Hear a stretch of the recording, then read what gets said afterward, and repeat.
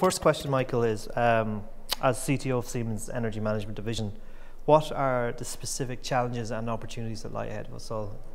Well, the electricity system is in the middle of tremendous change of our overall energy system.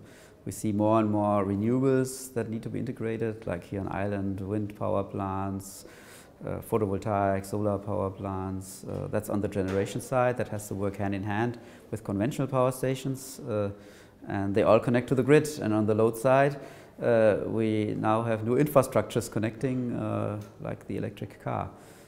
And if you analyze energy systems, you'll see that electrical energy, the usage of electrical energy, is key to reach sustainable infrastructures.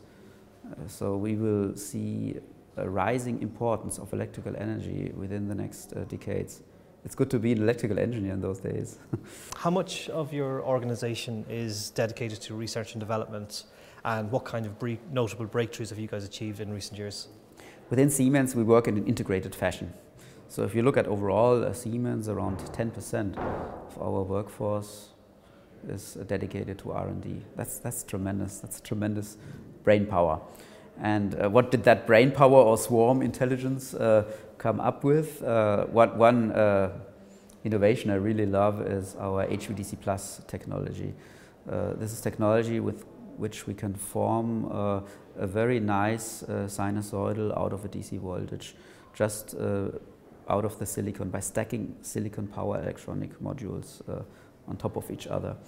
And this is a really breakthrough. Before that, bulky transformers and magnetics and filters were being used, and now we can just form such a nice waveform out of the silicon, and up to very high power ratings beyond a gigawatt. That's what I'm really proud of, and what I always like to mention. In terms of then the big trends and challenges that will change how we view energy in the world, you know, the move towards distributed energy systems, for example, you know, how will that change the balance of power in terms of how energy is provided, not only, you know, from companies, but also from companies and communities, and how they can engage in the grid?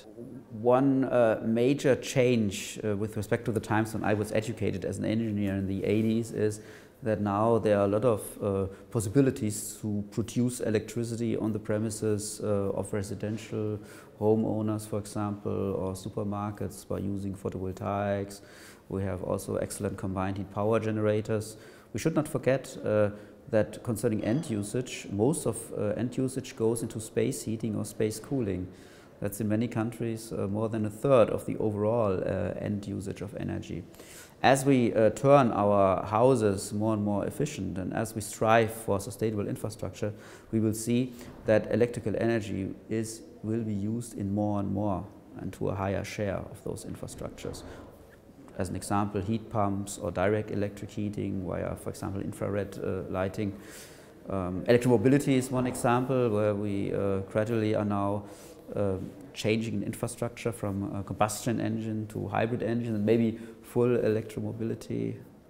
So electrical energy will be in the center of the energy system of the future.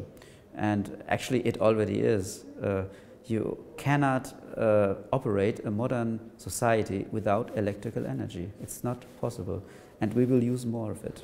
If we talk about digitalization, that also requires a lot of energy. If you think of the data centers being built nowadays. Electrical energy is key for our modern society, and electrical energy is key for a sustainable world. And in terms of the attempts to move towards renewable energy, you see companies like Apple, for example, you know, make claims of powering campuses and shops and everything with renewable energy. There's talk of a Apple renewable energy data center, for example, in the west of Ireland that will be 100% renewable powered. Is 100% renewable energy a realistic goal, or is it a pipe dream? You can do it, but not without the molecules being produced by renewables. And the reason is that the majority of renewable power will come from solar and wind power plants. Of course, when you are blessed with hydro, you will of course use hydro. Biomass is a very local topic, we don't have enough planets to power the planet on biomass. So it will be hydro, wind, solar. But it's variable. Wind and solar is variable in nature. So we do have to bridge sometimes extended times when there is no or not much intake. And that can only be done via fuels that we then would have to produce before from renewables. And one example is power to gas. It's producing hydrogen out of electrical energy, basically splitting water into oxygen and hydrogen and storing away the hydrogen and using it later for bridging those gaps. The technology is there. There's also the storage facilities are there, also the technologies then for re-electrification via either gas turbines or fuel cells. As we are approaching more and more such a drastic scenario in countries where there's not so much hydro, we will see that power to gas kicks in.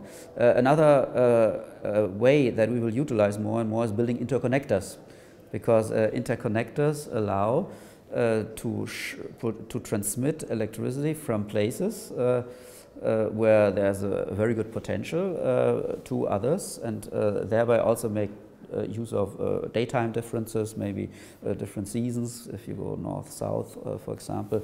So to go 100% renewable requires the molecules produced from renewables, and it requires a transmission grid built out.